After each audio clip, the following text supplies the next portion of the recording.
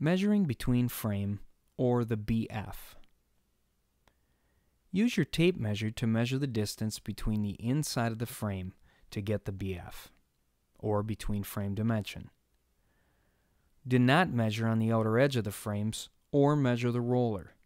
Place your tape measure against the inside of the frame and read the measurement at the inside of the opposite frame.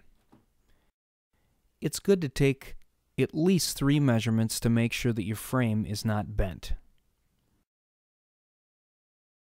Measuring overall cone, or OAC.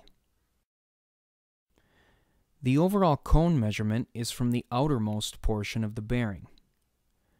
Place the angle flat against the outermost part of the bearing, not against the flange of the bearing and not against the tube. Slide it along the axle until it stops. Place the angles flat against the outermost bearing extension on each end and measure between the 2 angles. Utilizing the angles to provide a straight vertical edge to measure from makes things much easier. You'll see here that it's easy to hold the angle steady by holding it with your left hand as you hold the end of your tape measure. Add 1/8 inch to the overall cone, or OAC, to get the between frame width, or the BF.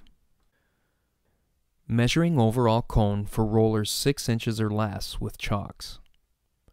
Short rollers may only need 1 chalk. As with other rollers, place the angles flat against the outermost bearing extension on each end and measure between the 2 angles. Measuring the overall cone for rollers 6 inches or less with calipers. If the roller is short enough, you can simply use the calipers.